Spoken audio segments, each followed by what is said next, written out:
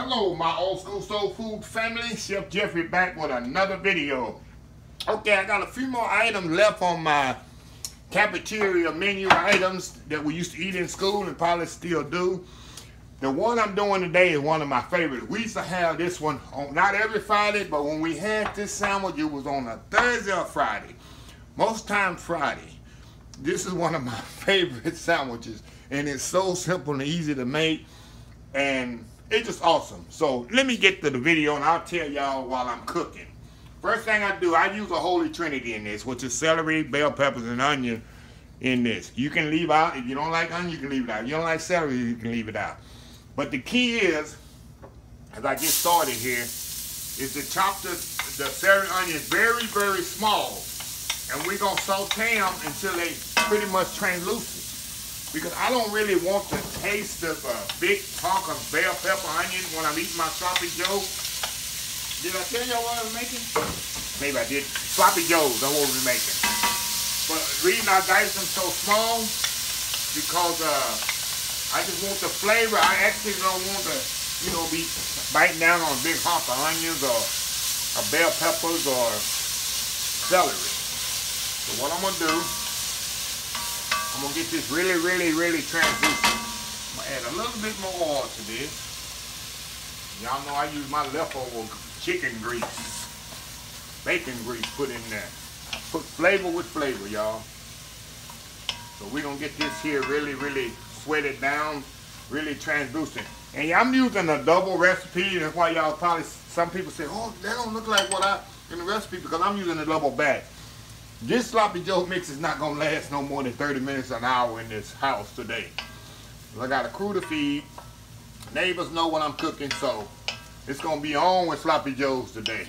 So that's why I'm doing a double recipe. So don't be tripping like, yo, that don't look like 1 cup or that don't look like 1 pound. No, because this is 2 pounds of ground beef instead of 1 according to the recipe. So I'm going to saute this down. Get it cooked really, really down. Let me move it over here where y'all can actually see what I'm doing here.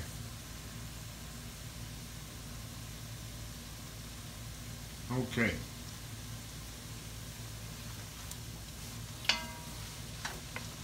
Yeah, this is a sandwich. I mean, the key is, who doesn't? I don't know anybody that doesn't love sloppy joes, y'all. I really don't. Really, really don't. Like I said, it's very important, y'all, that y'all put this down. I'm cooking it longer than I would normally cook it. I really want to sweat it down a lot. Okay, now I'm going to put my garlic in there. Put some chopped garlic in here. Get it cooking. Ain't going wrong with garlic, y'all. Like I say, the most important part is the first step, is to make sure your vegetables are diced very, more of a mince, not even chopped. They're more minced than anything else. So, get them in there. Alrighty.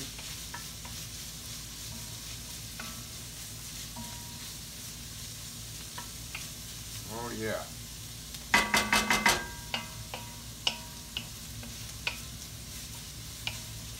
See that? Coming just along really, really well.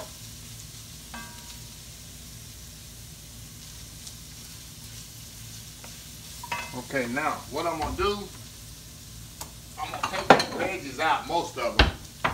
Most of them I can get out of here. Take them out of here.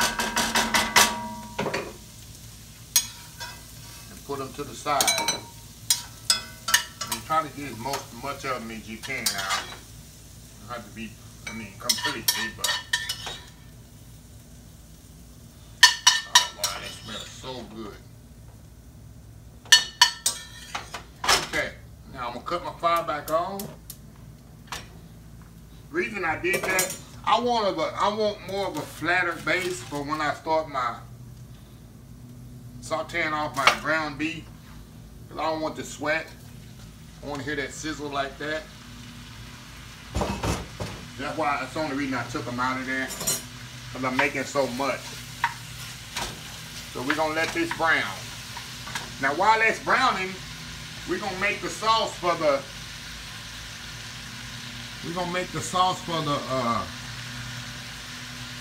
actual sloppy joe. Okay, got a bowl here. I got tomato sauce, which is only 1 can. I'm using 2, of course, because y'all know I'm making a double batch.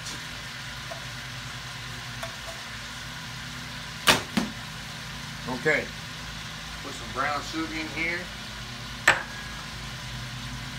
Mustard.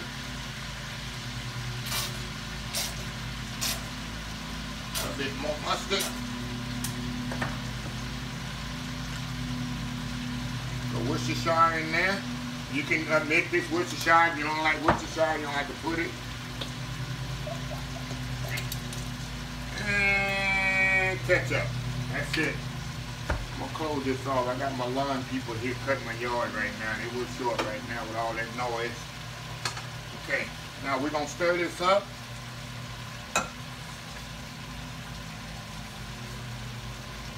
Keep an eye on my ground meat here.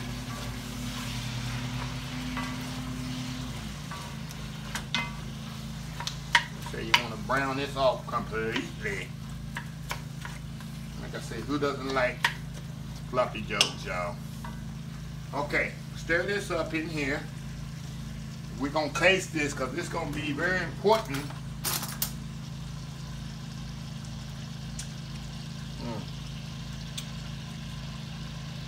Oh yeah.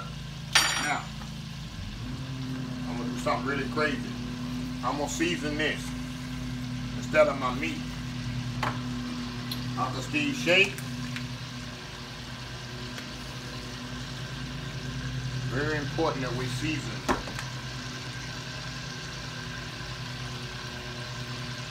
This up here. Get another spoon here. Oh my God, that's good, y'all. That is good. Okay. Now what I'm gonna do now, even though I seasoned this, I didn't over season it. Put a little bit more seasoning on my meat. Get a little left in there. Put the rest of that in there.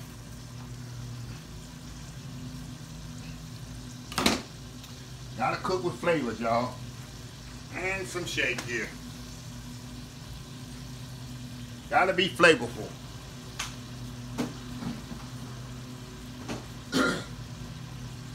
Okay. Now what we're gonna do, we're gonna sit here. Like I say, this is so easy. All the thing I gotta do now, we're gonna brown this off completely. It's gonna take about 10 minutes, get it completely cooked. I'm gonna come back, I'm gonna add my celery and onions and bell peppers to this, cook it down a little, hit it with the sauce, reduce it down about 5-10 minutes, and we're gonna have us some sloppy joes. So we'll be right back, y'all. All right, y'all, we back. I forgot to put something else in here. I forgot my paprika, y'all. And my chili powder. That's what's gonna give it the color. I can't believe, blame it on my mind, not my heart, y'all. So chili powder in there. And that's probably not in the picture, but when you first come on, but yeah, I forgot that. Like I said, I make this so many times. I usually just dump, and I saw the meat not getting color, and that's what it was. So you gotta have your chili powder and all that in there. So we'll be right back once it's reduced down. All right, y'all, we back. Okay, you see my ground beef and all the seasonings have all cooked down there. Now, what I'm gonna do, remember those vegetables I set aside? We're gonna throw them in there now, back inside. Get them all mixed up in there. Oh yeah. All mixed up in there, good. That's why it was important to cook your vegetables off first, because you can barely see them, but you'll definitely be able to taste the flavor of the vegetables, but you can barely see them in here. Oh yeah. Okay, now, last thing, the sauce that we made. Remember the sauce that we made set aside there? Now, all we're gonna do is pour that right in here. and let it cook down. Down in there, stir that up in there. We got our sloppy joe, y'all. And the thing now, all I'm gonna do now, I'm gonna check my seasoning again. And we're gonna let this cook down. Oh my God. Very flavorful. Oh my God, y'all. Oh my God. What I'm gonna do now, we're gonna simmer this down till it gets thick, because you can eat it like this if you want to, but I like mine to be a little thicker when I put it on my bread.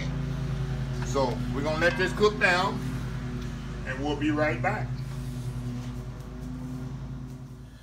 All right, y'all, we are back. Okay, I'll turn this off and let it sit up a little bit here.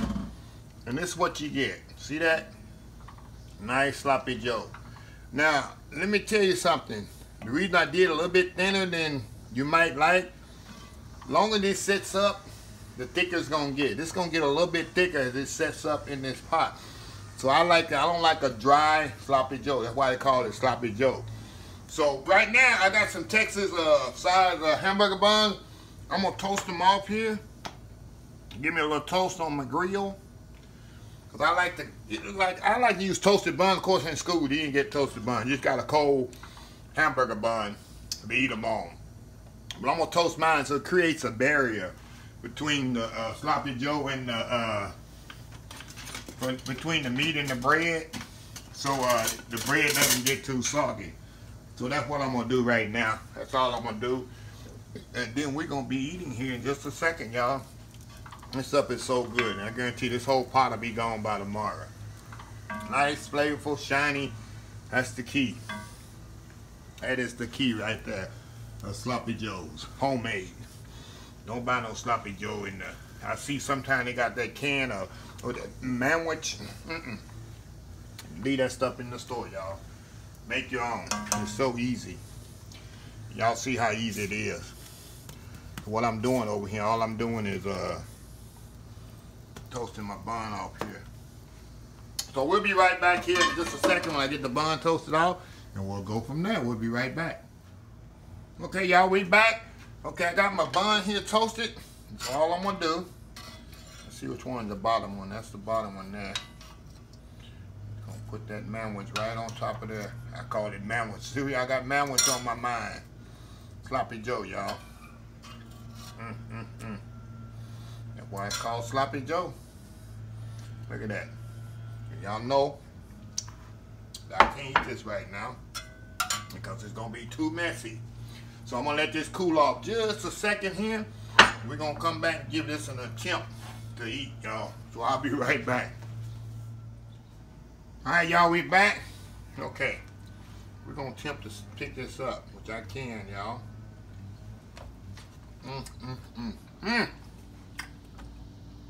What it's called, sloppy joe. Wow.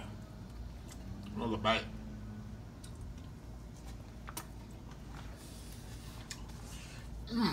That's hot.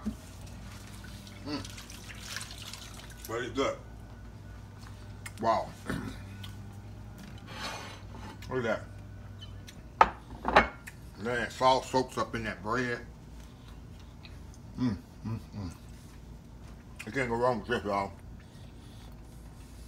You have to try the recipe. Have to, y'all. One more bite. One more bite, y'all. Now a fork to get all them extra meat. Come out. Wow. Like I said, y'all, try this recipe. Please visit my other social media account.